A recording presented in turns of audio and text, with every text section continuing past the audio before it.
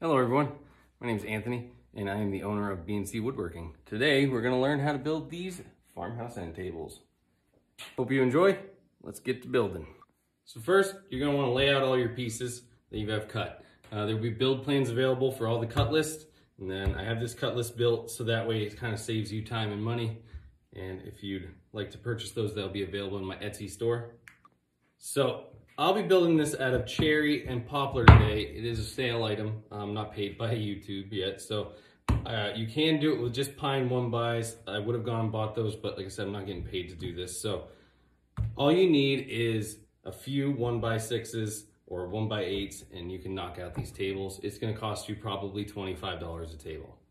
The first thing I like to do is glue up my tops and bottom shelf. And that gives the glue some time to set while you're working on the frame, so that way you can sand it and it'll speed up your process. So what you're gonna wanna do is just kind of test fit your tabletop first. Once you get it test fit, you're just looking for good joints and to make sure that your grains are alternating. That way it'll help fight the warping. So right now I'm just checking to see if this is the way I want it. It looks pretty good like this, so I'm gonna take a pencil and mark it. And by mark it, I just mean we're gonna write numbers on which order we want them to go in. That way, if we have to move it before glue up or anything like that, we just know exactly where they're gonna be. Side note, just make sure when you do your tops and your bottom shelf, I like to cut everything a little bit big. That way I have room to trim it down after the glue up.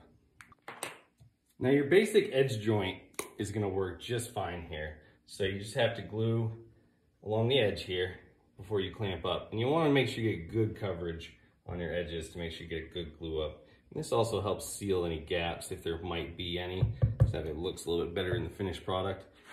And you can use a glue spreader or something like that. I'm using the patented B&C Woodworking glue spreader right here.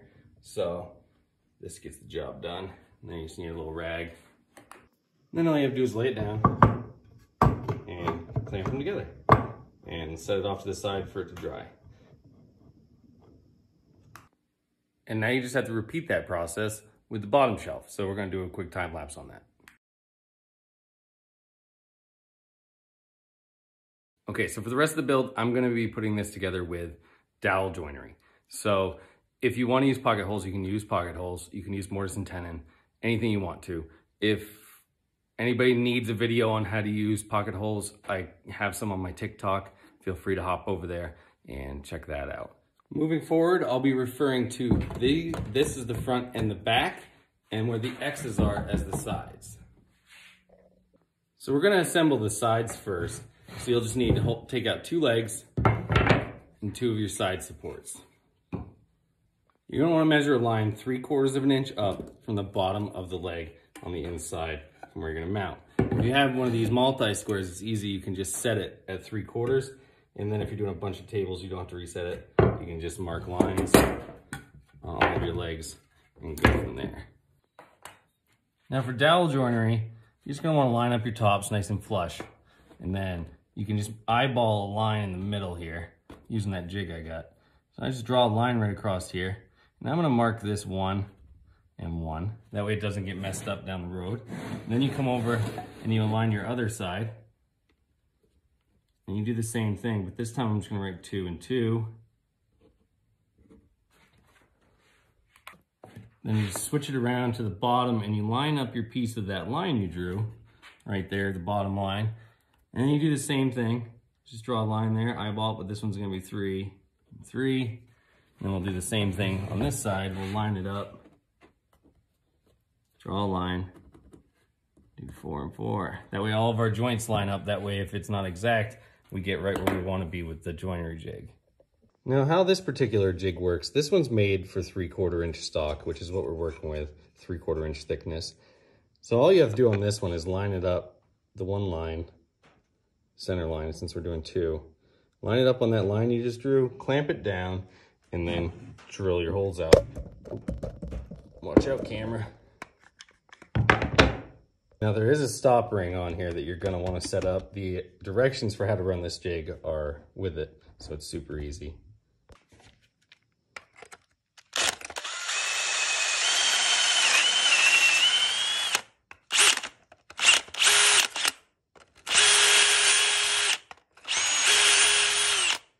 I always like to clean the bit out like that and then go back in again. It'll help clear out any debris that's in the hole or loose spots that'll mess your dowel up going in. I'm gonna go ahead and do that on every line that I drew on all of the joints, and then we'll get back to it. Be intimidated by the dowel jig. It's super easy. It's a lot cheaper to get into than a pocket hole jig would be in most cases. But the pocket hole, you don't need as many clamps, so I guess it's a trade-off. So now I like to do a quick dry fit. Just kind of get everything going, make sure that way it fits good. You always want to do 2 dowels, and that's for the fact, because if you just do 1, the joint can roll on you. If you do 2, it'll keep the joint from rolling. So let's do a quick dry fit, make sure everything lines up the way we want it to. All right, so dry fit isn't perfect. There's a couple little lips right here and here on the faces. That's okay, because those will sand out, and having a little bit of a proud surface on the face actually is good, because it'll help you sand out a smoother looking joint in the end. So with dowels, you're gonna wanna put a little bit of glue in the holes, so the dowels are glued in there also. And then you're gonna put it around top 2 where the board's gonna go. So we'll just do that real quick.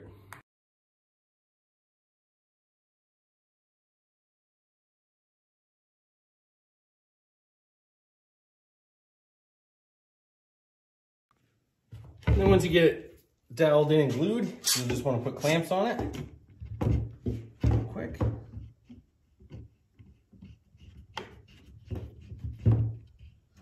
And you can move the joints a little bit while you put clamps on there. Once that's glued, go ahead and set it off to the side and do the other side. Okay, so now that we have both sides clamped up and ready to go, you'll see that I've drawn these lines around it. They're 1/2 inch in from this side. Because you'll notice in the plans, there's no angles on the X pieces, and that's because if you made any mistakes on the setup here, you can make up for it to save on gaps. Okay, so now what you want to do is pick this up, put that board underneath there, take some scraps, help level off the things so it's not rocking back and forth on you. Just level it off a little bit like that. And then you can take your board that you have cut for your X and line it up with the lines that you put on there. So it's in the corners, just like that. And then all you gotta do is trace you a line on the back of that. And then head over to your saw and you cut that angle. Now you see we almost have a perfect fit. Then what we'll do now is take another one and we'll line it up on the lines again, going crossways. And this time we're gonna draw lines right across the middle of the other X. This is gonna help us align the smaller pieces for the X. You could do a half lap here, but this is decorative. And what we're gonna do is gonna be more than sturdy enough. So that's gonna give us a line right here, so that way we know where the middle is when we go to line up the next pieces. Remember this angle and go back and cut 8 little things. So this angle was 26 degrees for me. So I'm gonna cut an angle at 26 degrees and then make a little block. And you'll see why in a minute. These little stops here that we just made are gonna fit in the corners here when we go to clamp it up. And you can clamp like that and it'll get a good glue clamp on you there. Now we're gonna go ahead and glue these up real quick. This first one, it'll make it easier for cutting the next one. Don't worry about gobbing her on there, especially if this is paint grade. It's gonna help you seal up that joint and get a good butt joint, because butt joints aren't the strongest in the first place, so really gob on that glue. Don't be afraid of it, and it'll help you down the road. And then just go ahead and have it up on your scraps again so you can work underneath it. And you got your little blocks we just made here. All you gotta do is take your clamp, put it on top of that, clamp it down a little bit on that side. Don't clamp too hard yet because you want to get some pressure going both ways here. And then once you get it clamped down right there, you'll see it's pressing the glue out. Now you got everything flush. Now that's done. That first part's clamped. Now you can slide another X piece that you have cut up underneath there. You don't want to go all the way through. I like to do one at a time. It's a little more time consuming, but it's more accurate, and then you have a better finished product. So sometimes taking your time is definitely worth it. So what we'll do is get it lined up where we want it, and then we'll trace our lines and go cut it at the miter saw. You could cut this with a circular saw if you do not have a miter saw. So don't be worried if you don't have one. Now you'll just do a quick test fit. Don't glue this one yet.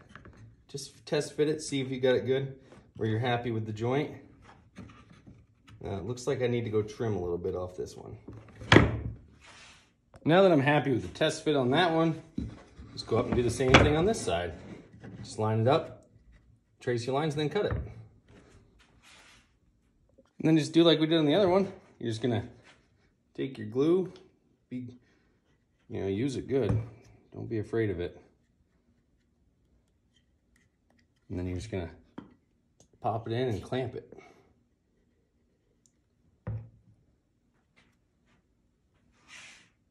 And here's a closer look on how I have it clamped. And we set it off to the side and do the same for the other. You could pin nail those if you wanted to. They're not gonna add much strength, pin nails, to be honest with you. So, like I said, it's just decorative. I did have them come apart before, but that was with a different method of clamping and I didn't get a good glue joint. Okay, so while we're waiting on those to dry, our frames, whatever glue you used, your top should be dry at this point, at least dry enough to work with. So let's sand this down. So what I like to do first is take an old chisel. This thing's dull. It's not gonna gouge the wood, because if you use a sharp one, it's gonna gouge the wood. So I don't like to wipe off the squeeze out because then it gets spread easier. So I just wait till it's pretty much dry and then just scrape it off a little bit with a chisel like that. And then what we're gonna do is this on both sides. And we're gonna sand this down to 80 grit. Now remember, we cut it a little bit long and a little wide, and we're gonna trim it down to size after we sand it to 80 grit. And I like to do that just in case there's some imperfections on an edge or something of that nature after I sand it down. I know what I can trim off and what I can't to get the best top possible. Now my favorite trick for sanding, because this is something you always want to take your time on, is just taking a pencil and I just draw squiggly lines all over the place on this thing. This is every grit. And then sometimes I'll do the same grit twice, like on 80 right here, just so we get it nice and level. And then you only sand until the pencil lines are gone, and that's it. You don't want to go any more than that. You just keep going back and forth, and if you have to keep sanding more, then you draw more pencil lines, and it'll help you keep a nice flat surface the whole way through. All right, now that I got this side where I want it, I'm just gonna flip it over and do the same on the other side. All right, so when trimming down a tabletop, I like to take it down in even parts on the sides. So this is a little bit over, it's about a ½ inch over. So I'm gonna take a ¼ inch off each side. So I'll take 2 passes on the table saw. As far as the ends, I wanna get rid of these knot holes because I don't like how those look. So I'm gonna take measurements to make sure that these knot holes get cut off.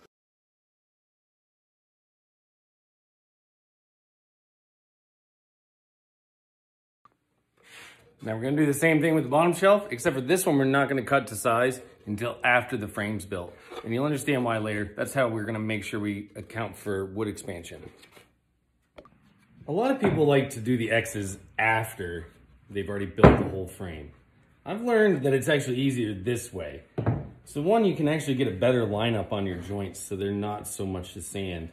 And right now, with this laying on the table, it is much easier to sand all these joints smooth versus having it all put together and having to hold your sander at weird ways. So that's what I'm gonna do right now, is I'm gonna do the same technique. We're just gonna draw lines everywhere, and we're gonna sand this whole thing down to 80 grit. I'll do final sanding since it's paint grade only to 120, but we'll do that when it's put together. But as of right now, I like to get all the rough sanding out of the way. So that's what we're gonna do.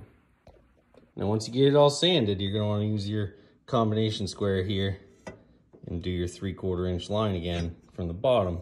That way we can line up our supports.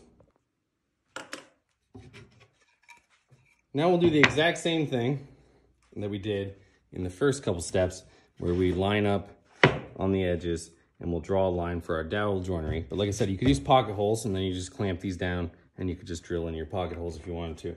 So that's what we're gonna do here. I'm not gonna video all that because that just seems like a waste of everybody's time. All right, so you can see now as the dowel joints, there's no pocket holes on the inside. So that makes it look cleaner. It does take longer, but I charge a little bit more for this style, and it looks pretty good. And the dowels really help keep it square. But with pocket holes, you wouldn't need to clamp it like this. So if you're short on clamps, pocket holes are the way to go. Okay, so I cut the bottom shelf to size off camera. Now, how much space you're gonna wanna leave is up to where you live or what time of year and everything. And I'll put notes in the plans on how all that comes into play and how to plan for that. So I'm just test fitting it now to make sure it's where I want it. It's summertime here, so I don't want too big of a gap. So I'm just test fitting it and it looks good. Now from this point, I'll dry fit the bottom shelf and the top. So I'll be using these small grooves that I cut with a biscuit joiner. If you don't have a biscuit joiner and you want to use Z-clips, which I highly suggest, that's okay. I'll have in the plans other methods to cut this groove. You'll have to do it before assembly. So we'll be using Z-clips to just dry fit these. So all Z-clip is this small little Z looking thing kind of. And what it does is it goes and mounts to the tabletop. And this allows for wood movement. So this will let it slide around instead of just screwing it straight to the frame. If you just screw it straight to the frame, you're gonna take a chance of having your table blow out on you, and nobody wants that. So from here, you can really do anything. You just gotta finish sanding. Everything's dry fit, so you know it works. You gotta finish sanding your outside, whatever you're gonna paint or stain. And on the top, you could do anything. You router the edges, you could just leave it as is and just sand it. Same with the bottom shelf, just depends on what you want. So I have other videos out there on how to do that on TikTok. I'll be doing some shorts on how to use the Z-clips a little bit better. This video is already getting pretty long, so I didn't want to carry on with it. And we'll do some other short videos on little details around the table and what to do. Anyways, thank you for watching. I hope you were able to learn how to do this. Like I said, the plans will be on my Etsy page. I'm only gonna charge like $5 for them. So not that much. It'll save you a lot of time and hassle. These are designed to save you money to sell for a cheaper price so you can have a door opener if you're starting a business or if you just want to do something cheap for a DIY. So thanks again. As always, have a great day.